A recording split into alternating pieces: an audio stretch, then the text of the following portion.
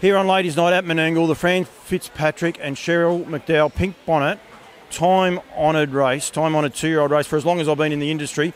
Rickie Alchin, firstly, congratulations. What a win. Yeah, thanks, Paul. It's nice to win a race like this. It's a pretty prestigious 2-year-old fillies race, and yeah, it's nice to win it. Love history in harness racing, and we've got to cherish it. This is one of my earliest memories. I remember at the old Harold Park days, and it was a time-honoured race back then. What's it mean for a man like yourself that prides himself on the babies? Yeah, I mean, it is. It's a time-honoured race, particularly in the Harold Park days, like you said. It was quite a big thing.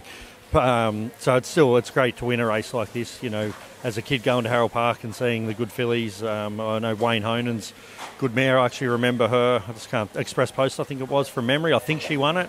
I could be wrong on that, but it was one of his mares anyway. And yeah, now to win it, it's great. I'd like to see it get to a Group 1 status instead of a Group 3 status maybe one day, because it is such a prestigious fillies race, but who knows?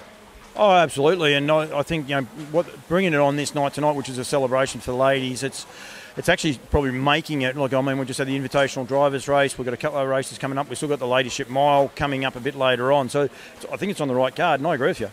Turn into a Group 1 and it's a really special race that people will target. You had a Victorian chasing you home. Yeah, that's right. Group 1 or Group 2, or, just now that the group statuses have changed, it would be nice to see it probably get pushed further up the ranks. But in saying that, it's great to win it. LUX AETERNA, mate, she's a beautifully bred filly. She looks like she's got everything. She's pretty strong. Yeah, she is. We've liked her for a long time. She had a good look around tonight. She's still,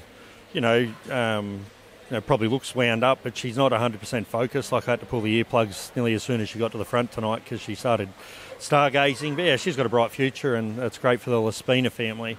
I know they've wanted to win this race for a long time, so I set out to do it tonight. She's, as I said, beautifully bred. The dam side, just an immaculate breeding. Captain Treacherous is doing everything, but on the dam side, does help with these horses and targeting these big races, that well-bred side of things, doesn't it? Yeah, definitely.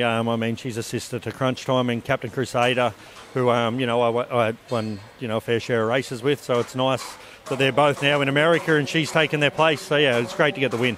And she'll be around for a while, and she's only going to get better for that run. Yeah, I think so. She'll head towards Bathurst now, and, like I say, we're not going to get too ahead of ourselves, but she is a nice filly, and she's advanced, and she's natural, so we'll take them as they come. You've got a bit on your dance card coming up then, haven't you? Yeah, we do. It's a busy time of year for the babies, so that's what we do, and we really enjoy them.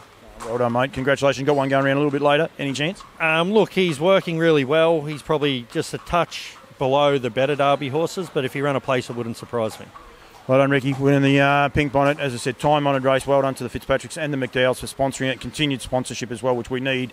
In harness racing, we need the support. So congratulations, mates. And let's make a push. We'll try and get Club Menangle and John to push it to a Group 1 for you. Yeah, Colin McDowell, I'm sure he'll put it up there. No, I'd like to thank the sponsors too. Without the Fitzpatricks and the McDowell family in this sport, it wouldn't be where it is today. They sponsor a lot, and yeah, thanks to them. Thank you very much, mate. Thanks, Paul.